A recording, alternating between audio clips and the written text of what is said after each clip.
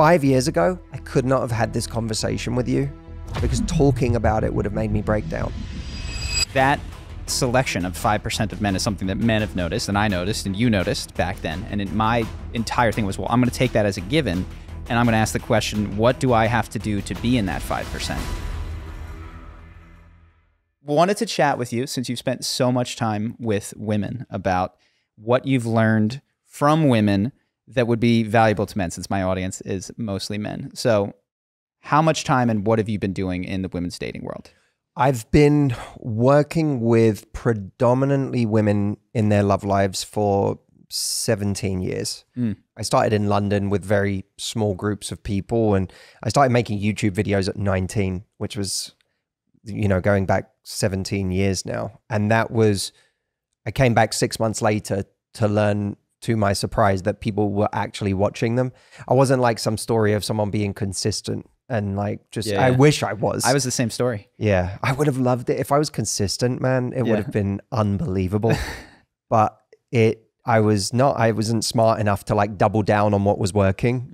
I went, oh, this is good. It's like people watched them. And then I stopped again for a while. But like I would release these videos that were predominantly aimed at women in the beginning, but that, you know, my channel has over 500 million views, and it's actually a lot more guys watching now, big gay following, like it's just kind of, oh, interesting. Yeah. Like it's much, and actually more and more these days, we're trying to ungender things. Not, you know, we still have programs designed for women. I still have a retreat that is exclusively women every year, but more and more the front-facing kind of content that I'm putting out there, it's so universal. Yeah. And there's so many guys that enjoy it that there's a part of me that's like, I don't want them to think it's not, like I'm going out of my way to make it not for them, because if it didn't help them, it would make no sense to me, because it's all helped me. Like everything that I talk about is stuff that at one point or another I have like used or it's benefited me. So I think it's very, very universal. I'm reminded, I was going to ask you, and I would love to hear about things that you've learned from that men can do. But what I've learned that women can do from watching your stuff is stuff that like girlfriends, when I was not very committed, brought to our relationship. And so I remember watching your videos and realizing that a girl that I had been with had very much, what is it, like the sweet and sour thing? Oh, the Bliss Point. Yeah, that I'll let you take it, but she did it really well. And I've seen women miss long either way. And yeah, go ahead and tell this one. There's a food industry term called the Bliss Point that describes the optimal level of, you know, salty and sweet that makes something moreish. You know, if you think like kettle corn, you know, or, you know, I don't know, like that peanut butter and jelly thing, that the exact right level that makes you just keep wanting more of something and not really realize you're full. And I realized like, oh, there's a bliss point to communication. There's an optimal level of like, for want of a better term, like salty and sweet that makes you irresistible and makes someone keep wanting more of you. You know, I think people get this wrong on both sides. So what do you mean by like salty and sweet in this context? Like, I could tell you how she expressed it in the oh, I'd be fascinated to hear. I think, for example, you could be a guy and be so sweet that you never have any standards. You don't stick up for yourself. You really want somebody, so you kind of let them walk all over you. And at a certain point, it's like that sweetness has, you know, you've overdone it. It's become a mutation.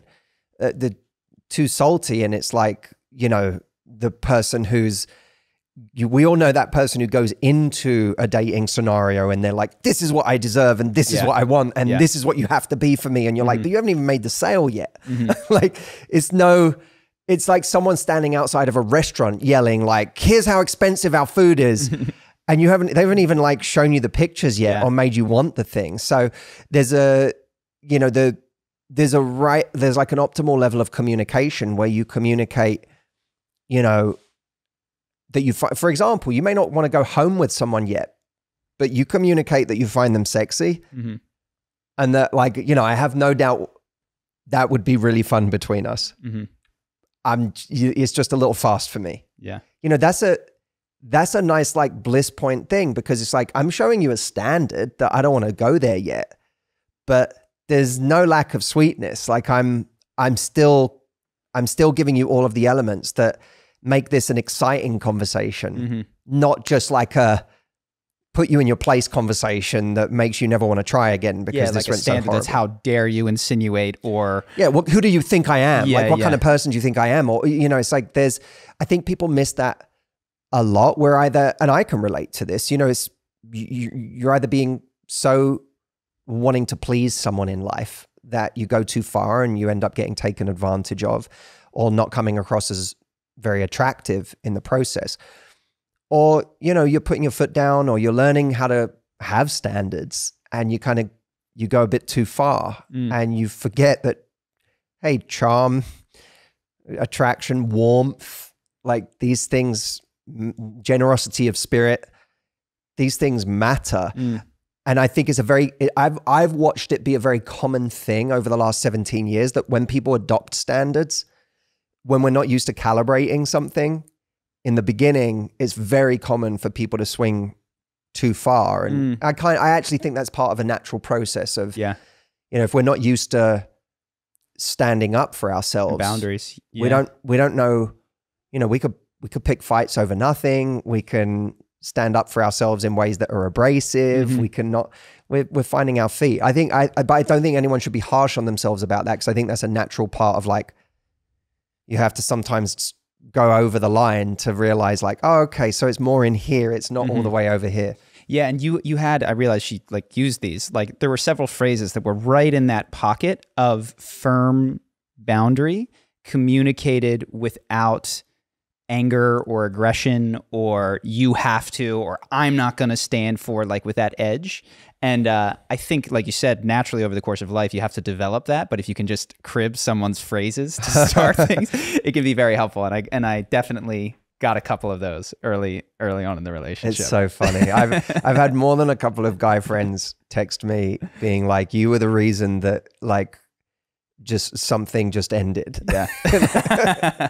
Which is, yeah. I do for the best times. For the best. I had this like fucking hussy, but also I was like, what am I going to do? This is not, I watched the videos and I was like, this is appropriate. I think that it was a weird life for a while, because I think I was the disconnect as well for me at points in my life was, I was guilty of the behaviors that I was warning against, and for, you know, warning women against.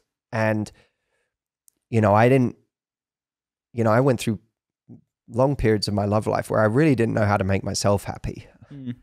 I was searching in ways that they hurt me, but a lot of the time they hurt other people more, and left me like no closer to feeling any peace or happiness or satisfaction, just not, like, kind of a bit scary, because I was like, I don't know how to be happy in this area of my life. I remember like when I thought about my evolution, I never related to when people were like, are you in a relationship? I always heard that question as being, I always didn't like it. Partly because some of those times that I was asked, I wasn't in a relationship, but partly I didn't like the insinuation that was like the barometer of whether I really knew what I was talking about.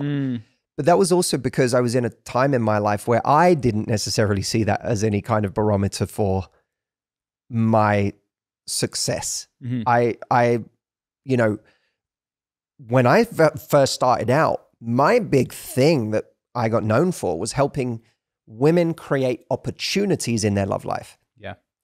And that was, and so much of the thinking behind that was also personal to me, because I had grown up feeling very shy and introverted and feeling like I was being chosen, but not by the people that I really wanted to go out with, and being too shy and lacking the bravery to speak to the people I really did want to go out with. And I remember my first encounters with women, I found this almost interesting thread of relatability where I was like, oh, in a weird way, so many of the women that I'm hearing from feel like they are getting treated poorly and they want to be treated better and they want to find someone who wants the same things as them. But one of the reasons why they are settling for the wrong behavior and the wrong person is because they're not being proactive about creating options.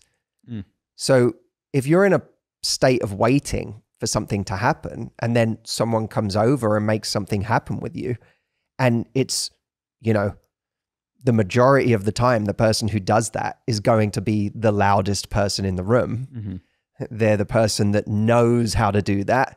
It's highly unlikely you're the only person they've done that with this week or this month. It's a pattern for them that they're able to waltz over to someone and do something. Yeah.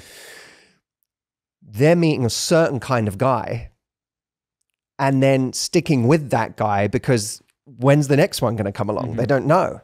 Yeah, well, if like the barrier to entry is this person has to be an initiator in a very like consistent way, there's a survivorship bias of like, well, I'm dating men who are initiators and they operate in their life as initiators. Yeah, and by the way, when you don't necessarily even identify that you're dating an initiator, you just think you're like women would go, I'm just dating a man, and this is what men are like. But that's an interesting bias that I think a lot of women have that like, you know, oh, if men like you, they'll approach you. But they're talking about the same 5% of guys all the time. Not probably even smaller with new Gen Z online stuff. I bet you it's shrunk from where it was in our day. Yeah, I think that's a really interesting observation because I don't remember it ever being good for me. When I was first dating, it was pre-apps. And there wasn't like that real low barrier to entry of like, you could just fire off messages to everybody. You could, if you were on like, you know, a match.com, but that wasn't like a time where a 21-year-old or an 18-year-old would be on match.com. There wasn't an app that you could just do it with. So there was this, I can imagine that it's gotten much, much lower. I actually remember a guy, this was going back like 6 or 7 years now.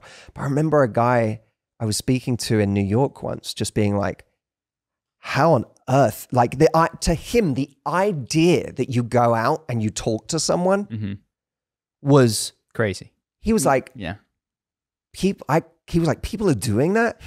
And he was on the apps, but it was unfathomable to him. The idea of going on a night out and walking over and talking to someone.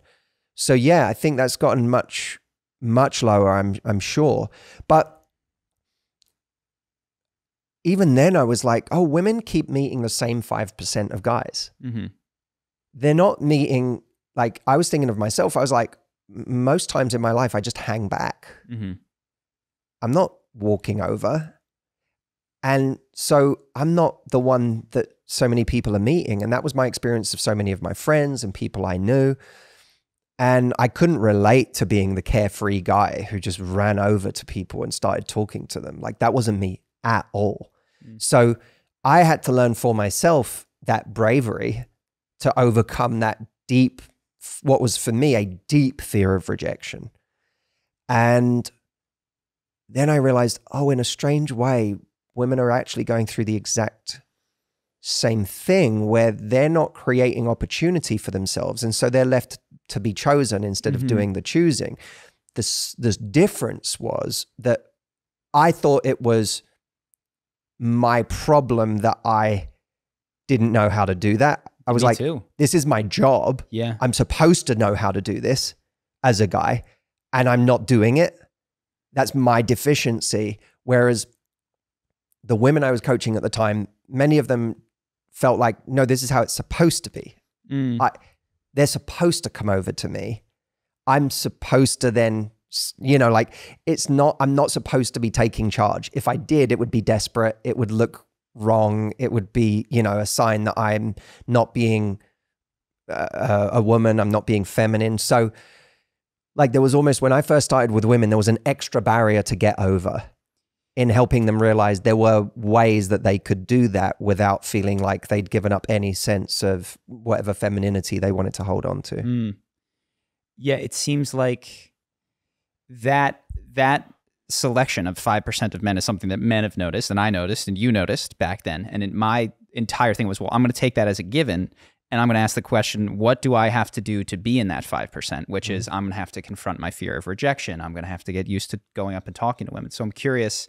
I mean, it's almost like you are doing helpful work for men in teaching women to create opportunity and expand it from maybe 5% of men to like, okay, now there's some women that are going out there and creating invitation opportunities. Exactly. Now, instead of, for the men who don't want to wait on you to touch every woman in the world, metaphorically speaking, what advice, if any, do we have? It seems fundamentally important that you do accept that at some level, that's where our culture, and we've been conditioned to a degree, and perhaps there's a biological aspect of it as well, that men do find ways to join that initiating cohort. But I'm curious if you have any other thoughts on that.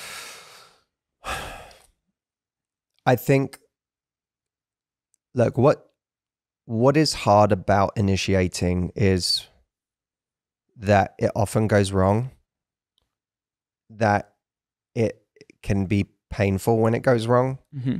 People can give you strange reactions, and they can give you, extremely cold reactions. And,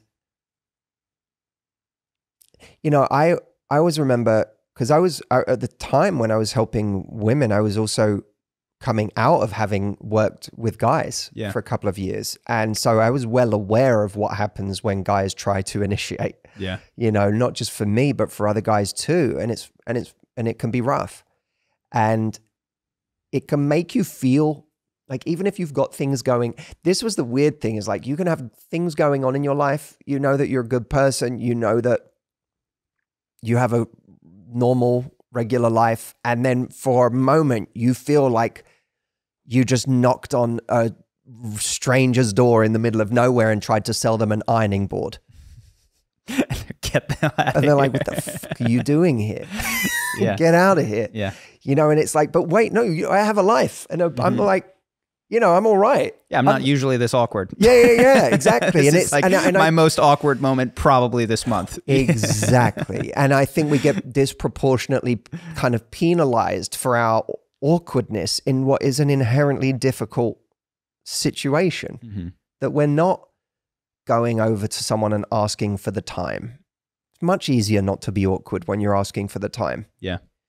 But that was how I started myself, and with other people, was like, there is this baseline fear of social encounter for some people that asking for the time is weird. So let's just start with asking random things like, what's a good restaurant to go to around here? What's a bar that would be fun to check out tonight? And see if with someone that you're not even attracted to, a guy, or it could be, anyone of any age, what are the feelings of social discomfort that come up in that conversation, and start there and ramp up to like the uber experience of rejection, which is someone I'm attracted to when I'm making my interest in them more directly clear. Yeah. That's so interesting, because I used to take people through an exercise where I would get them to go and ask for the time, and then like almost like ramp up in very tiny layers from there. So it'd be like asking for the time, and then giving them a compliment after asking for the time, and then adding one more layer on top of that. And it would be, I would even like, I remember when I first started out, I would sometimes I would give a guy a mission where I would be like, I would say, no, I would like be like, we're leaving now, so you have to do one more thing, but you're not allowed to get this person's number. It's not allowed to go anywhere. I just want you to pay a very authentic compliment to this person. And start by saying, hey, me and my friends are leaving. Before we leave, I just wanted to tell you this.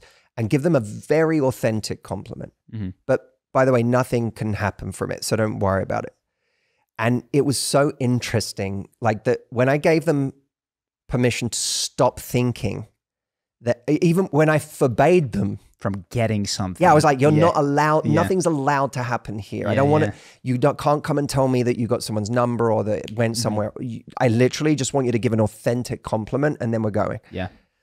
The confidence that people then felt when they were relieved from the pressure of the intention of it was really profound. I love that. And so, and I realized, God, how much of my own fear just always came from this expectation that I just carried with me on a deep level into every situation that robbed me of my authenticity, robbed me of my generosity of spirit, just turned me into this person that was terrified they weren't going to get the thing that they were trying to get, which was inherently a difficult thing in the first place. To go over to someone who doesn't know you and to try to conjure something out of nowhere and to, you know, ask for their details and to like, oh my God, so many levels of scary. And I kind of, and it's no different. Like even in my life now, I have to catch myself when I'm connecting with someone in business and go, what am I trying to do here? Like what's behind this? Am I messaging this person right now on Instagram because I want to connect with them? Or am I doing it because like deep down, I just really want to get this thing and I need this from them, you know? I love this. I've been asking myself, and even now why am I interrupting now? Oh, I need to feel like I'm contributing. You know, like there's this endless conversation about getting and proving. I love that exercise because you're like, I'm going to strip your ability to do that artificially just for a minute. And all of a sudden I'm imagining all the ways that my brain would go, which is I can't get her number. I have to find, and then now I'm looking around the room for what I authentically find. Like, I'm not trying to get your beauty or get your validation. Now I'm looking at the room for like what I really just admire. Like whose fashion sense do I like? And like now the room looks totally different when I'm not trying to get something from it. I love that. Profound. Yeah. And I think we can catch ourselves with that all through life, because it's the same thing that does hold us back professionally is people can just sense you just did a thing here to get this thing here, not because it's who you are or not because there was anything authentic about it. It's me and my wife went to Japan for a month last year, and we just were we did a little bit of travel, but for the most part, we were just kind of living in Tokyo. Like we were just like, we just want to be here.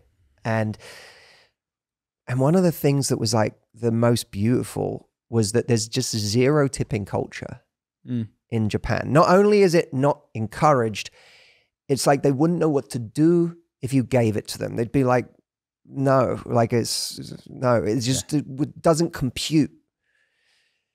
And it did this wonderful thing that it was like very subtle, but over the course of that month, I was able to interpret everything anyone was doing as much more authentic.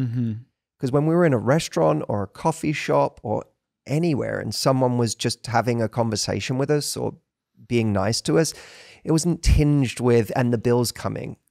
And there's going to be a smiley face on the bill that says, thank you so much. Even though like for the first half hour of me sitting here, you weren't that nice. But now that the bill's coming, all of a sudden it's like the smiley face and that, you know, it just in America, you know, it was this weird thing where it made me sad because I realized like we live in Los Angeles, and I thought, God, how many interactions do I not take as seriously as I could or should, because they're always tinged with this agenda.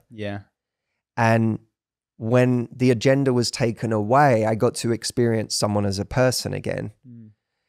And I think there is something, look, it's hard when it comes to our love life because there is an agenda we have. We want to find love.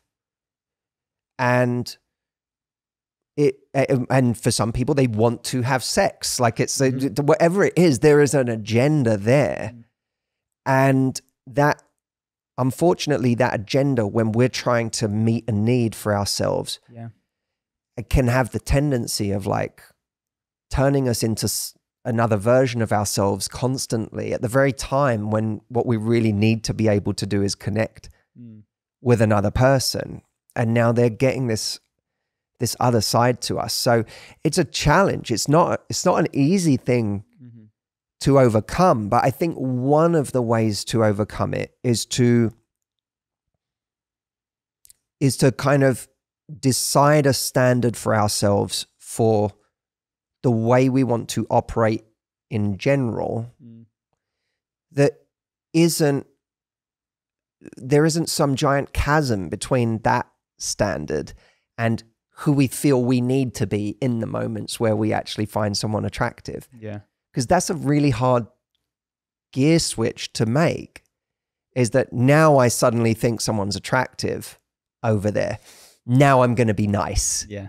When you were in the last hour of being in this place, there wasn't that natural like kindness to you, or there wasn't that openness to you. And that's not to say you have to be having conversations with people all day, every day in anticipation of the one time. That was how I handled it. I called it flirting with the world. I was like, I can't turn it on. This was the whole thing of with like turn it on, charisma on command, was that's really hard to do. What is much easier is to find a sustainable gear that you can live in, and the joy and the interaction of that. And gosh, when you're like talking to that guy and this old man, and then holy cow, there's someone here that I'm attracted to. It's like the room is already warmed up. She's already seen it. It's already, versus I've been standing here quietly. I don't know any of these people, even though I come to this coffee shop every day, and now she's here. That is awkward and uncomfortable and strange. So that just like flirt with the world. Like that was no, that's really good. And I think that I operated in a similar way, because it wasn't, even from the point of view of being an introvert, it was hard to get warmed up in general. So like to this day, me and Audrey went to a party last night. Dude, it like was in danger of ruining my day. Thanks for coming here. No, but this is easy for me. Like, I know we're going to hang out today, and it's just like close circle, and that's easy to me. Like, that feels hanging with you, because we've now hung a bunch of times. It's like home. It's like, oh, it's just chill. It's easy. But going to a party and like, I don't know a lot of people, and it's going to be a lot of small talk, and it's going to be a lot of like frivolous, like bouncing around. That is like anxiety to me still to this day. And I have tools. So that's what's great about it. And I think that's why I encourage people. It's not over the course of your lifetime, you're probably not going to fundamentally change your nature or who you are, but you get these tools, and the tools become life-saving. I love this. That's the thing that changes you. Yeah. So you're an introvert. I consider myself an introvert. I worked really hard to like bust out of that and behave extrovertedly. And I think very few people are going to do that. So whether you're working with women or men, you find someone that like finds these places where people often meet one another to be really challenging and difficult. Do you have workarounds, or like how should an introvert handle that? I think firstly there's internal workarounds and some nice external workarounds.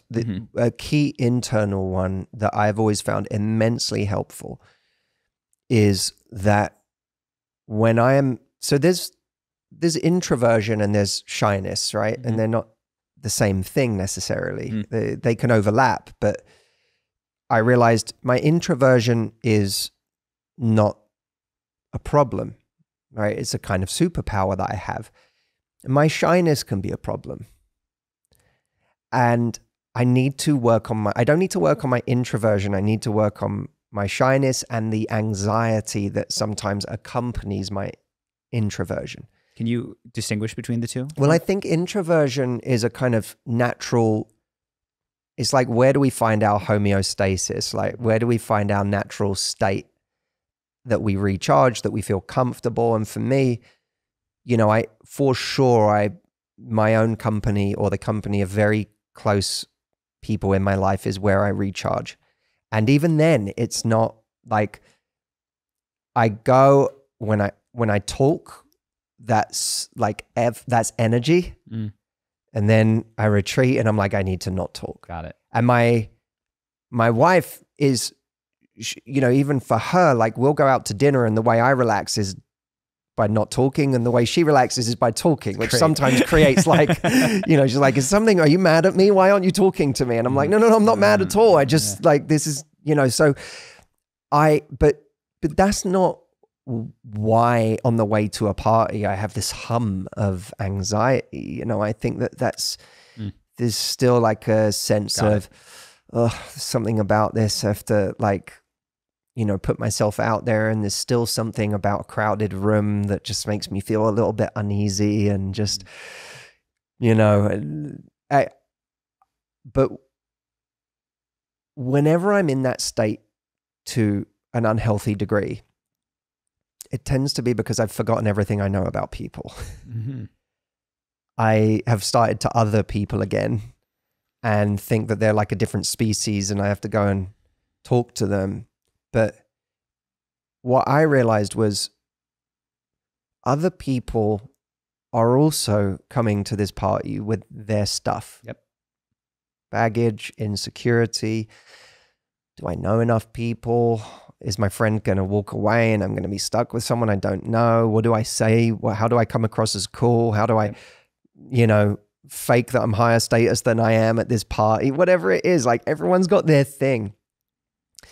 And I realized that there is something inherently, I'm not saying this is always true, but it was a helpful way for me to think about it. And I think there is some truth to it. I realized there was something inherently selfish about my shyness. Shyness was all about me. Yeah.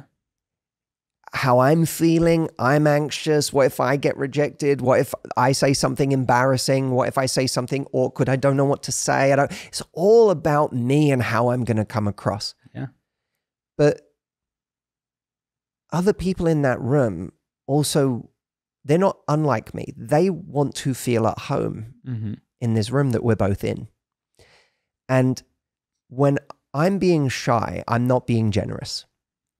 If I want to perceive myself as a kind and generous person, the kind and generous thing to do in a room is to give energy in a way that makes other people feel more at home. My shyness doesn't make other people feel more at home. It makes them feel even more alienated. They probably misread my shyness as coldness. Yeah. Or that doesn't like me. I think I'm too good for them, or I don't like them, or don't want to try, whatever. At the very least, it keeps me as a stranger. So I started saying, if I really believe I'm a generous person, I will get over myself in this moment and I'll go make someone else feel at home.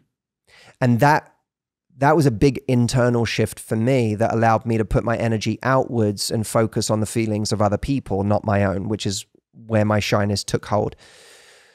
The external thing, I'll give you one thing that for me was really helpful, and it actually relates to your flirt with the world concept. But I used to teach this a long time ago, this idea of what I could never come up with a better name for it, but there's definitely a better name for it somewhere that someone will come up with. But I used to call it two-hit theory. And the idea was that when you go into a room, you probably came alone or with one or two people max. Everyone else also either came alone or with one or two people max. So over the course of the evening or a day or whatever the event is, we all want to gradually feel more at home. Right? We all hope that we'll leave feeling more comfortable than how we felt when we walked in. So what if instead of like looking at your interactions as this, like you have to go in like an assassin and like make an impact and get some kind of result there and then, which puts pressure, raises the stakes, makes you feel nervous. What if instead you went in and you said, I'm just going to have these very light touch moments with people, whether it's the person who just sat me down, whether it's the person serving me my coffee, where I say more than is customary, just like one more sentence, or the person next to me at the bar where I say, what is it you're drinking? That looks good. Well, cheers. Like just a just a moment. Like, you're not trying to get anything out of it. You're not trying to stay there and have a conversation. You're not turning to meet the person. You're just having a quick light touch moment. But you have as many as you can. And you have them with anyone who's in close proximity. The fact that you don't need it to go anywhere and you're not trying to make it go anywhere allows you to do that with confidence and without the fear of the stakes being high. But the idea was this. If everyone came with 1 or 2 people, the person that had the light touch interaction with them an hour ago is, by definition, their third best friend in the room. Yeah. And if you're the third best friend in the room to 10 different people, then over the course of that event, you are going to be the person that those 10 people at some point or another close in on. Yeah. And you've basically started the day or the evening by making yourself the most approachable person in that room, which, by the way, is going to make other people brave. I think it's a wonderful lesson in life. Go through life being the person that makes other people brave. Because if you're that person, you're going to have so many more interactions that are actually done for you because of the way you initially made someone feel. And that 2-hit theory is all about, the first hit is what you do when you go into the room and for that first hour or that first 30 minutes. The second hit is what happens over the next 4 hours because of the way that you planted all those little seeds early on. We called it planting seeds. That was literally... You did? Yeah. Oh, hilarious. We've had this joke before where it's like you and I in some way have led these very parallel lives, just in different... Yeah, it's very fascinating. Just to tag on, that is especially powerful and compounds in closed social circles where there's a repeating aspect. So like a coffee shop or a university or a conference that's 4 days long. Like that's cool for a night at a bar. But if you do that in your gym or your whatever, it's incredible. Like these nothing interactions, just then you put a week between it and you come back, you're friends now. It's incredible how those small things compound. That's exactly right. And it requires having a little bit more of a zoomed out view of interactions and connections and taking a slightly longer perspective on them than needing to go in and make something happen. Yeah. Love that. So I want to take it back to the audience in this case. And I'm imagining, so we've talked a little bit about, well, I want to go back. If there's anything in particular that is coming to you that you have learned as you've like spent so much time with women that men don't recognize or don't know, that would be helpful to them in dating. I think certainty on some level is a really valuable trait to have. Yeah. And I think as men, we often try to find certainty in places that are precarious and we can spend a whole life trying to gain certainty in ways that either we never really achieve, like money and status, or sometimes looks, or our body and how big and strong we get. And we look for certainty in these places. Or even, honestly, even if you attain certainty in those places, the problem is there's always someone with more. So, if you now are basing the person you've got and the attraction they feel for you and how secure you are with that person on where you are in all of those ways, and then a presence comes into the room that is better looking or taller or has more money or has a bigger business, you're immediately rocked. So I think that certainty is really important to women. Where that certainty comes from is where all your leverage is in yourself, in the power that you have for yourself. And I feel like I've spent my life trying to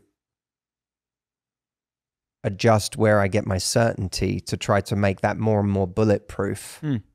Because that, if we place our certainty in the wrong things, if the dictionary definition of confidence is, or at least one of them, there's a couple, but one of them is the state of feeling certain about something. And that's interesting because there's like something sort of unemotional about that. It's a bit agnostic. It's like, it's not saying confidence is good or bad. It's just saying it's a feeling of certainty about something. And then you have to ask, well, where do I get my certainty from? Because if that's something that's bulletproof, or if it comes from something that's kind of untouchable, then I'll always have confidence. If it comes from something brittle that can go away or that can be met by a stronger presence, then immediately I'm going to feel insecure. I'm going to feel like I'm not good enough. I'm going to get jealous of that person, or I'm going to feel this person is a threat. So I remember like in silly ways learning how powerful certainty was. I remember being at school in a time where my family had gone broke and was living in a trailer, and we had been moved, like we had a house, that house was long gone. My dad had a plot of land and no money to actually finish building a house on it. So we put a trailer on it, and then me and my two brothers and my mum and dad lived in this trailer. And I remember around that time going into school and like talking about where I was going to be. Like, I'm going to do this and I'm going to do that. There was an energy about me. There was an energy about me that was different. And there was a girl that I had never really paid any attention to me. And she was like one of the girls at school that like had a lot of people's attention. And she came in one day and she said, "My mum wants me to marry you."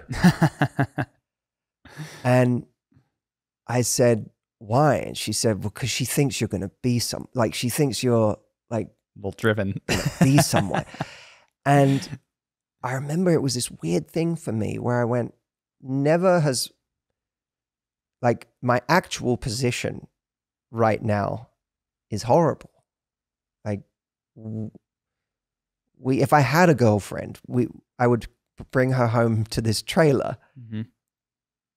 But the perception of me is, it wasn't like, I wasn't faking it and saying I had all these things I didn't. All I was doing was just talking about, with a different level of intensity, about where I want to be. And just that had caught someone's attention. Yeah. And it was a weird moment for me, because I realized, oh, I shouldn't place too much stock in this idea of what do I have compared to other people. That just energy, the energy you have, the energy you speak with is a very powerful thing. And I, of course, as I would become an adult, I would learn more subtle ways of doing that than the like, I'm going to fight the world and show everybody energy. That's where it starts, I think. I think it starts there. Yeah. And I think the older you get, the more that dates, and you need to like find it from a kind of more mature, evolved place. But where is that place? I'm so curious, because I've got my own terminology for all of this, but I've spent a lot of time thinking about this topic as well. I mean, someone who always comes to mind for me is like Eckhart Tolle, because he's not you don't go, oh, if only I was as tall as Eckhart. Yeah. If only I was as handsome as Eckhart. If only I was as, like wildly charismatic as Eckhart, because he doesn't tick any of the normal boxes of, he's not, with Tony Robbins, it's easy to feel like you're just never going to get there. Because he's so outwardly charismatic, and he's so tall, and he's so like just manly, and his voice and his this and his that, and he's like so wildly successful. And so on every level, it's like you sort of feel like you're imitating something you'll never be. Yeah. Whereas with Eckhart, you look at him and you just go, he's so powerful. And yet he has none of the things that I would think I need in order to be that powerful. And I feel like I've gone straight from one extreme to the other here, because Eckhart, for me at least, seems to be this very enlightened person. And he's, of all the people out there, he seems to be one of the most genuinely enlightened people to me. And so there's in its own way, there's something feels unattainable about that. But I think our character and having a true sense of what's important to me in life, what kind of person do I want to be in this life? What energy do I want to put out there? What is my generosity of spirit that I give to other people? I hope it doesn't sound too abstract, but I do look at those things, and I think you can place certainty in what you're willing to bring to the world. Yeah. And you can also place certainty in your standards. You know, you can't go into everything in life going, I'm going to trust everybody, because there's plenty of people that you can't trust, right? So you don't just distribute endless amounts of trust in every direction. And by the way, trying to feel confident that you can trust someone, it's again, you're placing your sense of certainty in something you cannot find certainty in, because you don't know. What you can trust in, though, where you can find some certainty, is what do I do next if I discover someone is untrustworthy? I used to find it very hard to trust people. And it would have, I believe, for many years, it really affected me in business, because I would always be, and for reasons in my own life, but I always felt like I was going to get taken advantage of. And that made it really hard for me to build real connections with people, because I never really gave enough to build the relationship. I was very like, let me feel this out. I'm going to be guarded, and it just didn't. So many of the people that I have in my life today have entered my life through a completely different way of being on my side. That there's a upfront generosity and a willingness to let my guard down, and a willingness to support people, and none of that is because like I trust people 1,000 times more today. I do trust people more today. That's true. But I'm also aware that sometimes I'll do that with people that do take more than they give. Yeah. But I have a different level of trust in myself that I'll be all right. If that happens, I trust myself not to hold on to it forever and to use it as like a reason to be bitter. But I also trust myself to set a boundary where I say, oh, okay, well, this is not the kind of person I want in my life. I can draw a line, I can set a boundary, and I can keep moving and applying energy in the right direction towards the right people. So that's like a sense of certainty that's just coming from a different place. And I think that's been a big change for me. And I think also what's been a big change for me is just realizing more and more, I look at people in my life whose confidence I really admire.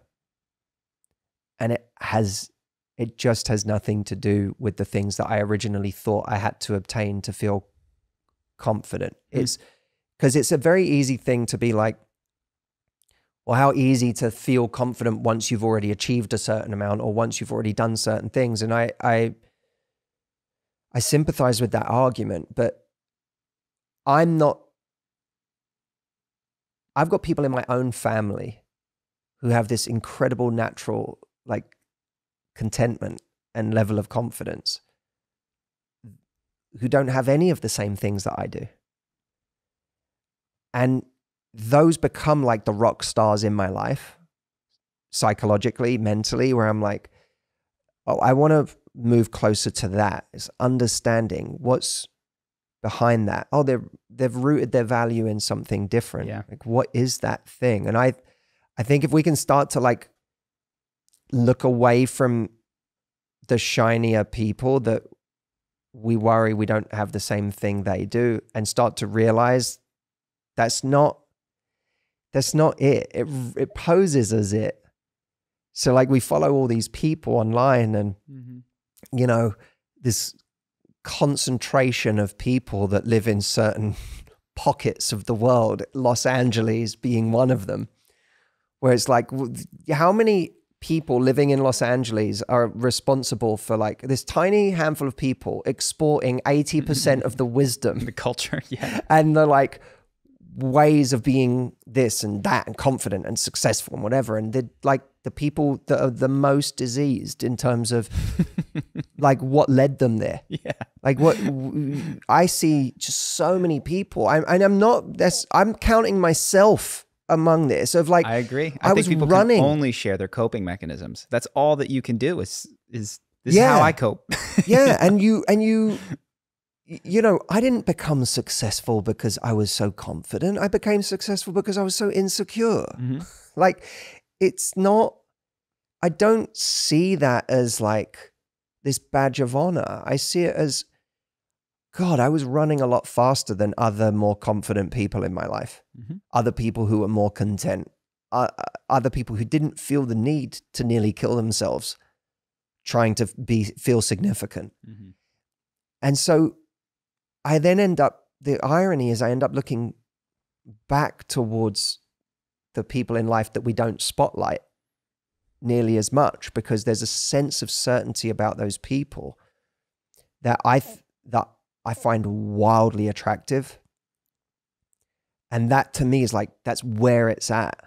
So I would encourage people to like, look for the people who have found this sense of certainty that isn't predicated on any of the things that you've told yourself certainty needs to be predicated on. Yeah.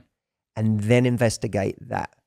Go, what is going on with that? Because I know with the dude who's got money and looks and this, and I know where their certainty could be coming from. And there's a big difference between, like, one of the things I talk about in my book is the 3 layers of confidence: surface, how we come across; the identity level is the middle level, I'll come onto it in a second; and the core. Now, the core is, if the surface is how we come across, the core is like the deepest level of confidence that relates to our relationship with ourselves. But in the middle is the identity level. And I heard a lot of, in sort of what you were talking about, these rich people or these people with big muscles or these, Yeah, because it's like, everyone can imagine that your confidence is, imagine on the identity level, there's a square, a big square in your life, or a big square that represents your life. And inside that square are lots of smaller squares. And each one of those squares represents a different source of confidence in your life. So it could be the house you live in. It could be the friends you have. It could be your connections. It could be how many books you've read and how smart you feel for having read those books. It could be the fact that you play guitar really well, or that you know 2 languages, or that you have a really highly trained body. But you have these different sources of confidence. Of course, I call it the identity matrix. Our matrix isn't uniform squares. There's certain squares that we disproportionately derive confidence from. And of course, the danger of that is the biggest square you have becomes your biggest vulnerability. If you derive all your confidence from this hot person you're dating, and then they break up with you, it's not just the death of a relationship. It feels like the death of your soul. It feels like the death of your identity. You know these squares based on where your anxieties lie. And if you're not familiar with the feeling of anxiety, it's the thing that you're thinking about all the time, and that you're, if you're getting a lot of excitement to show off your girlfriend to your friends, or nervousness that your girlfriend's going, like, that is a big square in your identity box. Exactly. And you can ask yourself, if you want to know what your biggest square is, ask yourself, what if I lost it would do the most damage to my confidence? And it's a good question to ask, because it shows us where we're not diversified enough. By the way, in mindfulness circles, they would be quick to point out that the identity level is a problem, full stop. Like, it's not. But I love the stages though. And like, you could go full on Eckhart for this entire conversation. We would have a totally different conversation about dating in it. But there's such value to like, look, start by using this line, you know, the Bliss Point line. Okay, surface, move to an identity and try to diversify that identity so that it's a bit more stable and not going to be taken out in one fell swoop in a breakup. This matches my own journey. And then dissolve the identities, you know, as it goes on, and where does it's a really interesting question of, well, where does your certainty come from now? And all of a sudden it's increasingly looking like there isn't certainty. No, but what is, like, when I talk about the core, where it ends up, and this is kind of in a sense spoiling the punchline of the book, but people can go and read it because there's entire sections on this, and it's worth repeating in your mind 1,000 times, is I always was trying to figure out, like, people would, when I looked at the core, I said, well, what does the world tell me the core is all about? And the aphorism was constantly like, love yourself. You have to love yourself. And I could never really connect to that idea, because for me, it was always, yes, love myself, but also how great are my results and how special do I feel? And like, if my results weren't good, or if I didn't feel special because I felt like I'd screwed up a lot, or I'd made a bunch of mistakes, or I, you know, was questioning my value, then I didn't feel special. And if I didn't feel special, I had a really hard time loving myself. Yeah.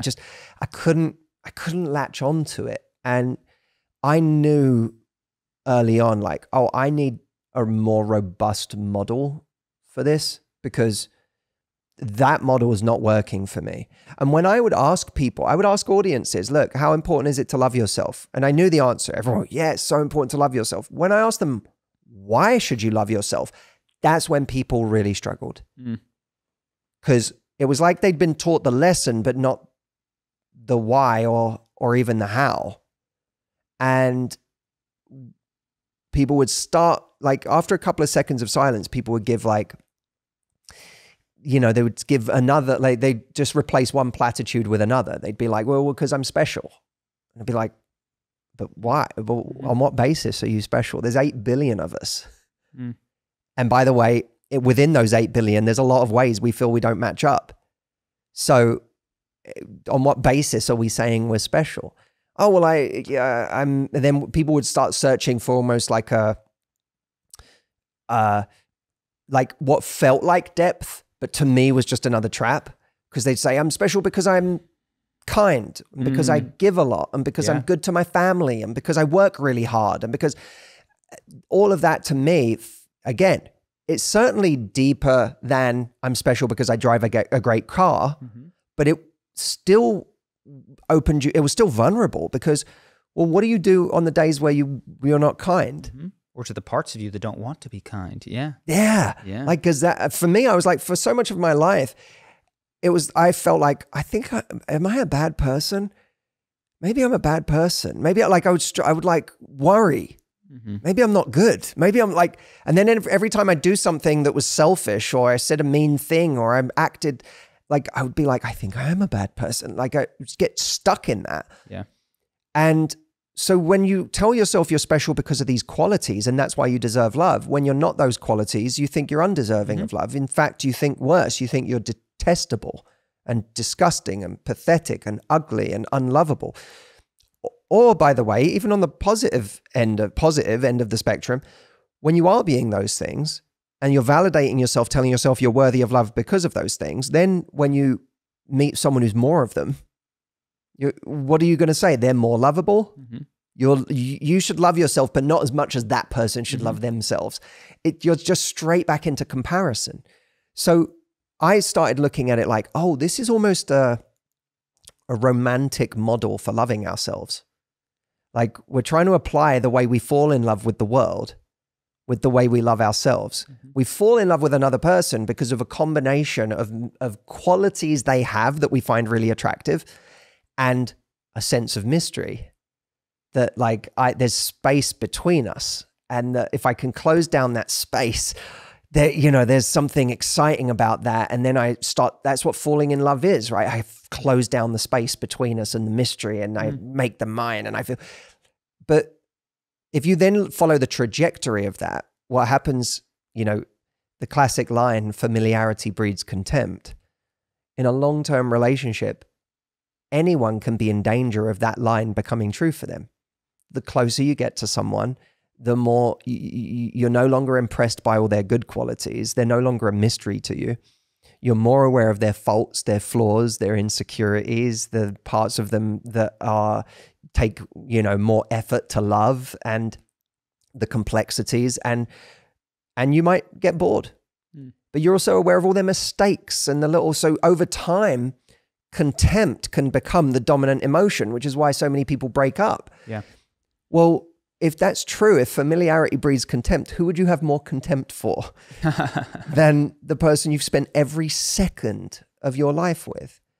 And that's why the romantic model for loving ourselves is so broken, because we're trying to fall in love with ourselves when most of us can barely get to the point of liking ourselves, let alone loving ourselves.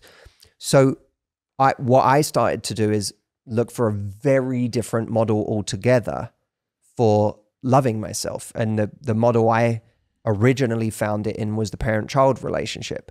Because if you ask a parent, why do you love your child? They don't reel off a list of attributes. Hopefully not, right? No, some might. And by the way, that's why that child is going to grow up with a whole bunch of insecurities and not feel certain. But most parents won't. Most parents will look at you like it's a strange question in the first place. Because you say, why do you love your child? They'll be like, what are you talking about? Because they're my child. She's mine. He's mine. What do you mean? It's my kid. It's like a weird question. And I love that because it's mine. It's like, mine. Why do I love my hurt, my pain, my inadequacies? It's like, because they're mine. Yeah.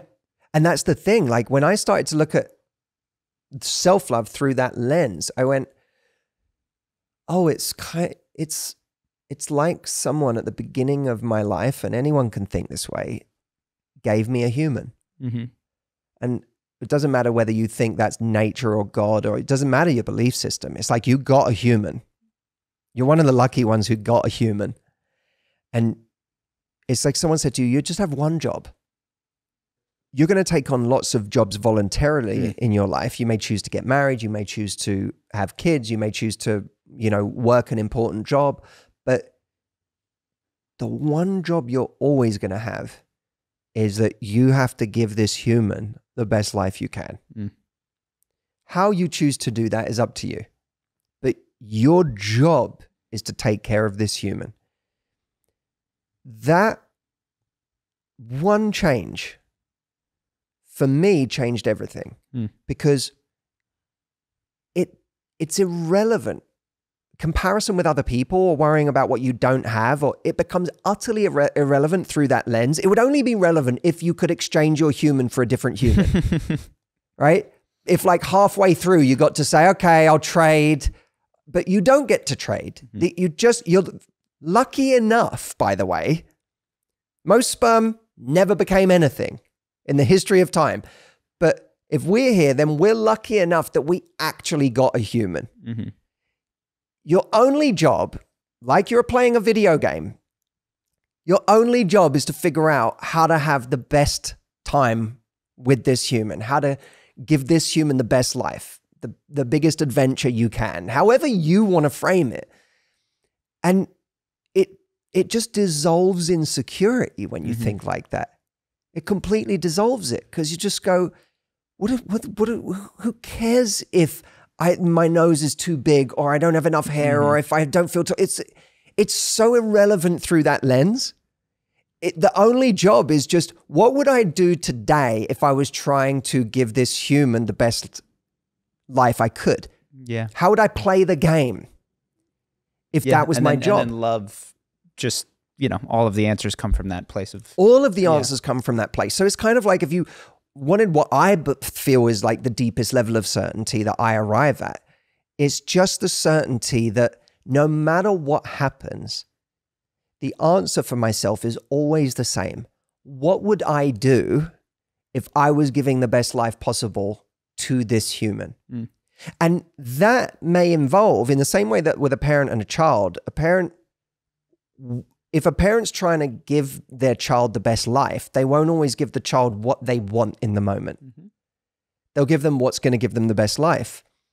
Boundaries and discipline and yeah. Exactly. It's like if you've been hurt in relationships, or if you've been hurt, because you trusted the wrong person, or if you may then from that point on in your life go, I never want to try again, or screw this, I'm out. Like, I don't want to put myself up for that. But if you said, well, part of what's going to give this human the best life possible is to experience genuine connection, is to experience love or friendship or romance, whatever you say. I can't allow this human to give in to these urges, to close themselves off, or to play defense for the rest of their life. Yeah. If I'm loving this human, it's not about like making this human avoid rejection. It's about putting them out there and making sure that anything could happen to them. Like all these great things, I'm creating an environment. I can't make them happen, but I'm sure as hell, if I'm trying to give this human the best life, going to create an environment where these things could happen. You no longer need like confidence in the sense of the word that other people talk about it. And nothing needs to happen outside. Yeah. When you're thinking that way. I love it. Yeah. Yeah, self-love for the win. I would love to stay on this topic, but we have to wind down shortly. Let us know a little bit about the book.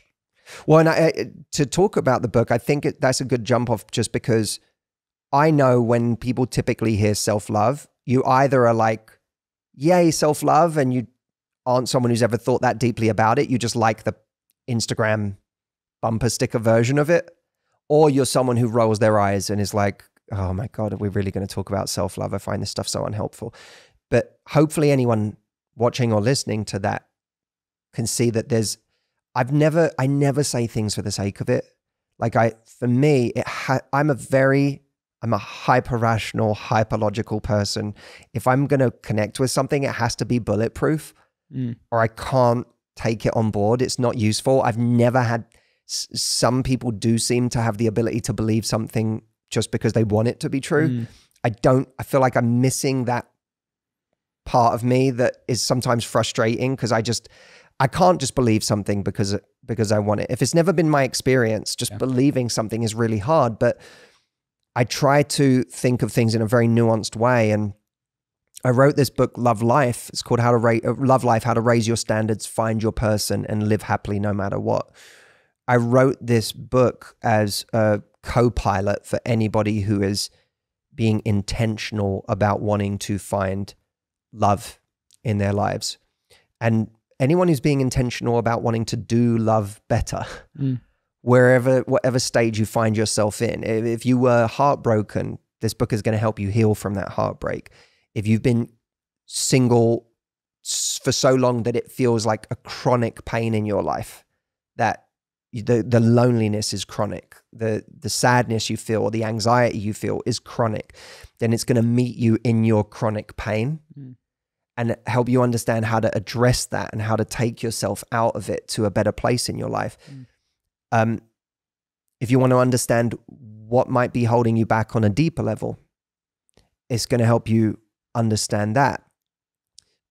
So it will meet you where you're at, but the who it's for is anyone who wants to find love, wants to become the most confident version of themselves in the process, no matter what season of your life you're in, and wants to be happier even in the meantime, because it's like life is too short to defer your happiness to a time when you've now found the thing that you're looking for. And don't worry, again, I don't write a chapter on like finding your enlightened, happy place prior to finding the love you want. The chapter I write on this, it's the final chapter on the book, but it's called Happy Enough.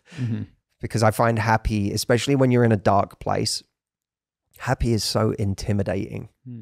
And I talk about this in the book, but I suffered from chronic physical pain for many years that really like threatened to ruin my life. I mean, I got to, you and I have talked about this. I got to such a dark place with this physical pain. I had it in my ear, my head.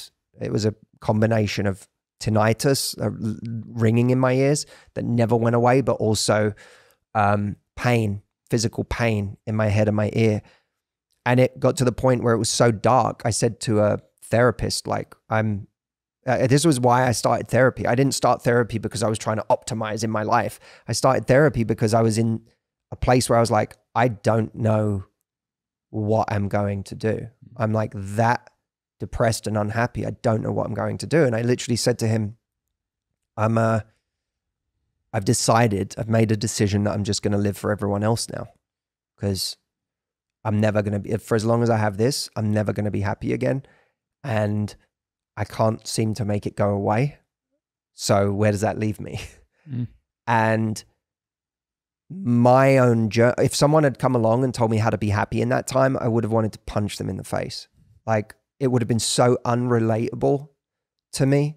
The idea of optimization or peak performance or any of that crap in that moment, I would have been like, you are speaking a different language than I am. Just feel like fighting for emotional survival every single day.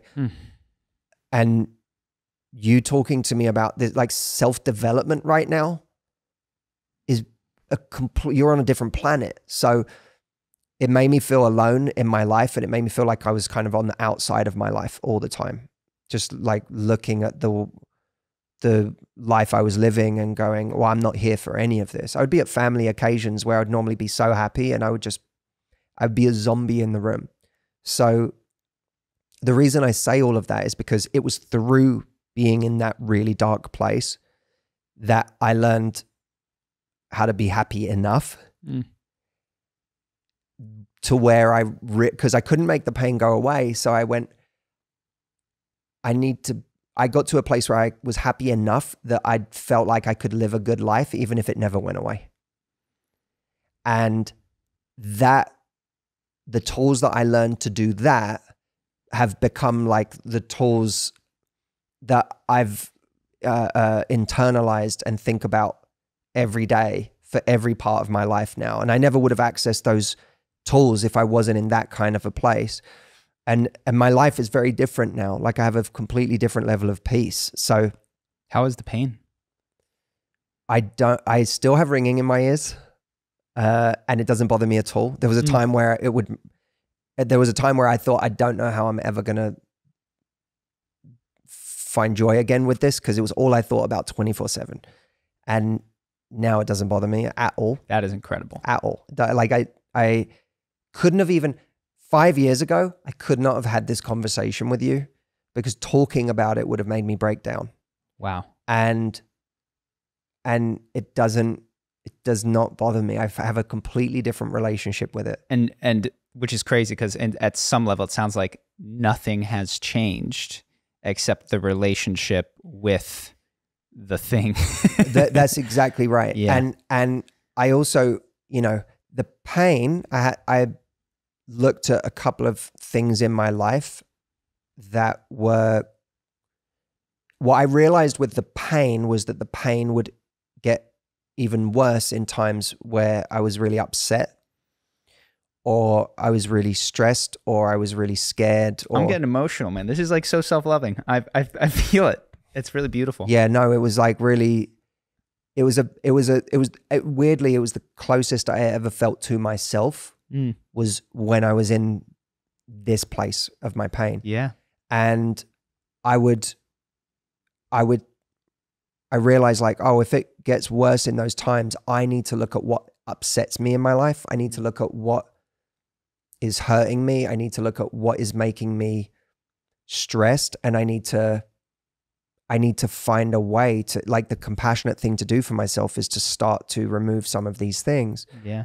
And I had to make a couple of very big decisions in my life. Very big decisions in my life that I had never had the courage to make before, about who and what to remove. And the craziest thing is that it's the physical pain started to ease up when I did that. It was a really, really crazy thing. I never would have believed it, but it started to ease up. And again, this isn't a story of how it all went away. I still have ringing in my ears, but I don't, the physical pain has subsided because I now look back and I realize there was so much going on in my life that was making me activating those physical symptoms that they calm down. When sometimes if I get really upset or stressed, I start to feel them coming back. Yeah. And I'm calm these days when they come back because I'm like, it's all right. I know I've been here. I know this. Could be with it. I know my way around this. Like I remember I got to happy enough even with this pain. It's not like I only got to happy enough after it went away. I had made peace with it never going away. I had completely surrendered. And then later on, I was shocked to feel it start to subside. But the ringing in my ears is still there. And the difference is like now I have this interesting sort of weird, almost like a friendship with it where like I kind of like, it's more like I can be in bed at night and it gets quiet, like, because the time where I really hear it, we have a fan on every night to give me some white noise, which Audrey, unfortunately, bless her, has had to get used to this fan every night that we have on. But it, like sometimes we're traveling and I don't have like a source of white noise and I lay in bed and it's like the ringing is there and it's this like sort of old friend where I'm like, wow, oh, come, like, have a seat. Here we go. Like, you're there. Hi. Like, and it's like taught me so much. I say, what a challenging and beautiful teacher, man. Unbelievable, man. And I had never been, so much of the things in my life that I overcame, I could overcome with grit and determination and working really hard. And this one didn't respond to any of those things. And it became the greatest lesson of my life in so many ways, because it was like, this is, you know, how do you respond to this thing that you can't work your way out of? How do you respond to this thing you can't make go away? There's the thing, and what I realized is there's the physical pain, and then there's the emotional component of this that's really high. And there was a time where it was like this kind of like, what's the word for something that just keeps speeding up, like, or it keeps like a centrifugal or centripetal. It was like compounding because I was truly panicking, and I thought my life was over, and I told myself a story, my life was over, and you know and then I told myself a story. I'd done it to myself, and then I hated myself for it, and then and like it just got to the point where my emotion was taking that pain from like a 7 to a 10 all the time. And what's crazy is probably that's exactly how you behaved with external pains in your life, like in a relationship or something. Is, you know, when there's a challenge, it's I grit, I fight, doesn't work, then I beat the hell out of myself, and this is just exactly like right. And it's like, we're not going to move until this emotional cycle gets reassessed. And that it was just truly, it was like I'd be a different person today. If I hadn't gone through that, I would be a different person than the one that I am today. It's given me a depth and an ability to connect with other people that I never would have had. And there's the therapist I was working with, he told me a story of 2 rats, an experiment where rat A and rat B, and rat A was on a wheel that it could run on any time it wanted. And rat B was on a wheel just like that one that was connected to rat A's wheel. So anytime rat A ran, rat B had to run. They were both doing the exact same amount of exercise. But rat A showed all of the positive markers of exercise, and rat B showed all of the negative markers of stress. Yeah. And what he told me was rat A chose to run and rat B didn't. Rat B had to. And when we're in a place in life where we feel like pain has just been inflicted on us, we feel like we're rat B. Yeah. Trying to get out of it, trying to mitigate it. I have to do this. There's no choice. I'm just, I'm having to run. Life is making me run. Now, what we forget in that is that we choose to run all the time. When you start a business, you're choosing to run. When you write a book, you're choosing to run. When you go to the gym, you're choosing to run. We choose pain all the time in life. And when we do, we connect it with these positive benefits that we're trying to get from choosing this pain.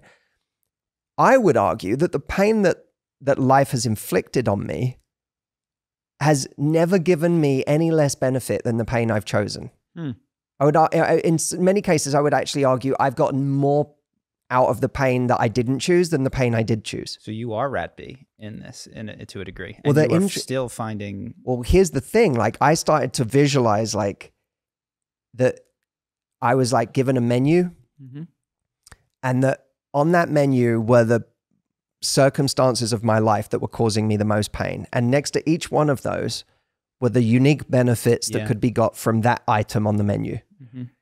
And the benefits that could only have been gotten through that item on the menu. And each one had its own treasure that you got. And then choosing, like almost retroactively going, well, I do really want that. And there's no other way to get it. Yeah. So, okay, I will choose that from the menu. And there's something about that connection to these are the things you get on the menu. These are the benefits. Something about that, in my mind, turned me from rat B to rat A. Yeah. So, and this is kind of one of the tools that I used in that. There's 7 or 8 in the book, but like these are some of the things that for me, when I was deep in it, transformed the experience for me. So all of that to say, this book is not just written for people who like, I want to find love. It was written for people in some of the darkest times of their life where they're like, I feel like I'm deficient. I feel like I'm not good enough. I feel like I'm never going to be good enough. Or I feel like, or you've just had your heart obliterated by somebody and you feel like you're never going to be the same again, or you're never going to get over it. Or people who are you may not be in chronic physical pain, but it has all the same properties as chronic emotional pain. At a certain point, they're one and the same. My chronic physical pain became chronic emotional pain. So the way out of those things is the same. The tools that you use to manage your relationship with pain is the same. And this whole book was written on this idea that there are 3 relationships that dictate the quality of our life. Our relationship with other people, our relationship with ourselves, and our relationship with life itself. And those are 3 relationships from now till the day you die, you'll never be rid of. So how we feed those relationships and how we manage them, even in the most difficult times, that's going to determine how good of a go we have of, we're here anyway. So like, am I creating the best experience of this thing? And on the surface level, this book is designed to be a co-pilot for people who want to find love. On a deeper level, it's designed to help people navigate all 3 of those relationships, even in the darkest times. And for anyone who wants a copy, we have a website, lovelifebook.com, where you can grab one. It's designed to be for everybody. There'll be chapters. I know that you have a huge number of guys who listen to this show. There'll be chapters in there or maybe there's 1 or 2 chapters that might feel like they're more geared towards women. But on the whole, 90% of this book you'll find relevant. And the 10% that you don't, you will also find really insightful about women. So it will be valuable either way. And I'm also doing an event on May 4th called Find Your Person that is exclusively for everyone who gets a copy of the book. So if you go to lovelifebook.com, you can not only get the book, but you can take your receipt and put it in for a ticket to that event, which Like is an going to be online Zoom event. Yeah, it'll be a virtual event for people all over Cool. the world. And by the way, that website has links to Amazon and Barnes and Noble and anywhere else. So you can still get it from wherever you want to get it, but you can also come back to that page and get your ticket to the event. Awesome, man. Thank you, dude. Thanks for having me, brother. Wonderful.